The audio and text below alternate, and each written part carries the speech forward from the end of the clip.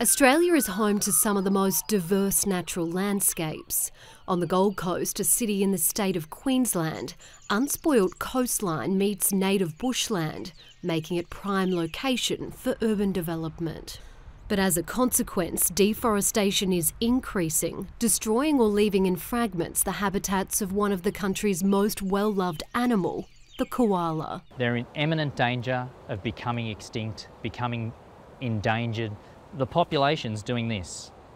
It's not doing this, it's not doing this, the population's doing this. And every day that goes by means there's one less koala. Mucci from the Dreamworld Wildlife Foundation, a non-profit that supports conservation research and education in the wild, has been working with koalas for more than 3 decades. He says over the past 10 years he's seen the koala population on the Gold Coast dwindle from 10,000 to less than 2,000.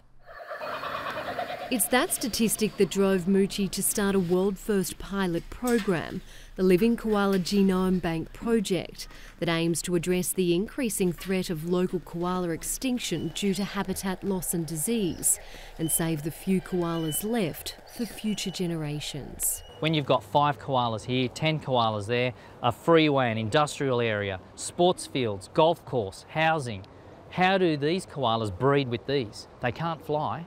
They need trees, they need help, they need support. So we grab females from this population, males from this population, bring them into our captive breeding facility, see how serious they are with disease, clean them up and put them back into the wild with a joey in its pouch from an unrelated male. With their trees disappearing, koalas are spending more time on the ground in search of food and shelter. And this is when they're most vulnerable to being hit by vehicles and attacked by dogs. Another reason for their population decline is the disease Chlamydia, which is an epidemic among koalas. The stress of losing habitat can cause the symptoms of chlamydia to manifest, which can lead to blindness, severe bladder inflammation, infertility, and ultimately death.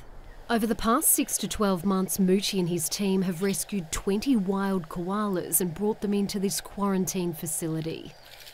More than half have had to be euthanised because of illness, but the rest are being treated for chlamydia with antibiotics and will then be vaccinated against the disease. While the goal is to release the koalas back into the wild, a lot must happen before that can occur. It's currently mating season, and for University of Queensland Associate Professor Stephen Johnston, who is the lead reproductive biologist on the project, this is crucial time.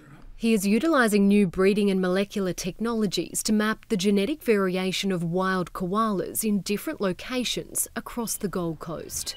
We have wild animals, we have a wild male and a wild female. And those animals may have been from 2 different complete locations. So we can bring those animals in together, into the same enclosure. We can test for the genetics. And again, we can do the same thing. We can actually see in their offspring whether we've got a representation of those genetics or have we increased the diversity. The goal is to see whether captive koala populations could act as reservoirs of healthy genes to protect local wild koalas. I guess what we're trying to do here in captivity is demonstrate that we can fine scale manage the genetics, whichever way it might be, to either maintain a population as a complete population or to bring new genes into that population to increase the genetic fitness. One way koalas are crossbred is through artificial insemination. Johnston first stimulates the reproductive tract of a female called Cinnamon. So she's settling down there. Next, selected semen with particular genetic characteristics is delivered via a catheter. The other way is more conventional. Come on, handsome. A male called Sully has been picked as the best prospect to be taken to meet the females today. Hey, Lola. It's a process. First he is introduced nose to nose. Oh, not happy with him? No? Okay. Oh, or maybe you are. The females get agitated before Sully is released onto the ground to pick his favourite. But for poor Sully, it's not his day. So it looks like Sully was keen today.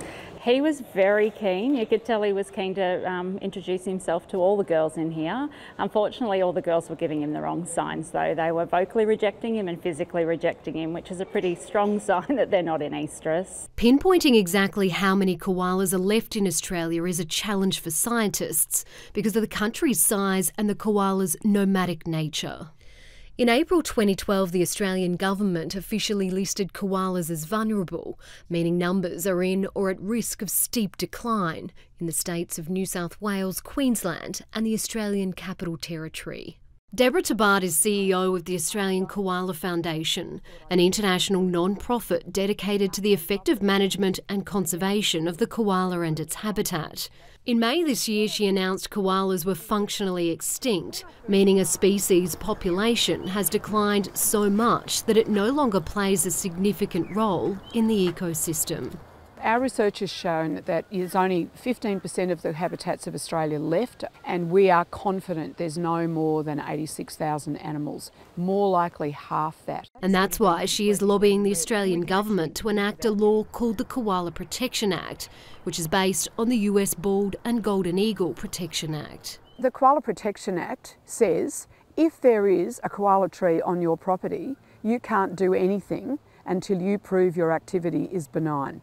It's that simple. Saving the koala is a personal mission for Tabart, but also economically crucial for Australia. Koalas are a major Australian tourism drawcard, and you can see why. National tourism figures show 75% of inbound visitors report they hope to see a koala when making the decision to travel here. Australia Institute research has found koalas are estimated to bring in almost $2.2 billion annually to Australia and generate around 30,000 tourism industry jobs. Presidents, prime ministers, celebrities and regular folks all want to be photographed holding a koala during their visit. Mucci from the Dreamworld Wildlife Foundation says he doesn't want to ever see that change. His project already has a success story and we are going to look for him. The beeps are getting louder and a bit closer together, so that's good. I haven't seen our little fella for about a week, so I'm getting excited. His name is Yungo, and he's the first koala that the project has successfully released back into the wild. What's Yungo's background? So he was a koala in imminent danger of dying in the Coomera area of the Gold Coast through development. When we brought him into the program, he was riddled with chlamydia. So we've cleaned him up, vaccinated him. He's bred with some of our females as part of the program, and now he's been released into another reserve.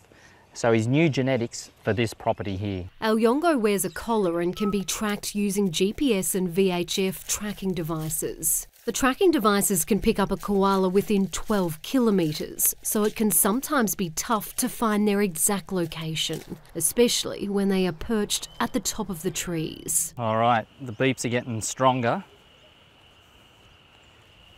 So he must be in one of these trees. There he is, got him. Yep, the collar's on him. That's Yungo. And he's having a bit of a snooze. Good on you, mate. You're looking good. By collecting Yungo's faecal samples each day, the team are able to monitor his health and pick up any new risks of disease. My vision is that the population stays stable. We've disrupted the bushland area so much now that we're not going to see this. We just need to make it stable.